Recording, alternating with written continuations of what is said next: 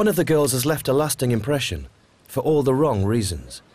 Gavin's concerned and invites Laura for a chat.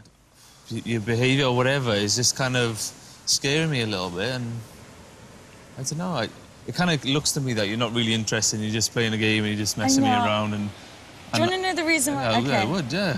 I've dated the most horrendous men, and I just wanted to find my faith in men again, because I'd completely and utterly lost it. And I guess to find me again. Are you going to sort of let me in on that then, or are you just going to be guarded and insecure about that, and then play this person who I don't think you are? Not always. I like to think that she'll maybe open up a little bit and maybe put her guard down and stop playing these games. I think she understands I don't like it and I don't get it.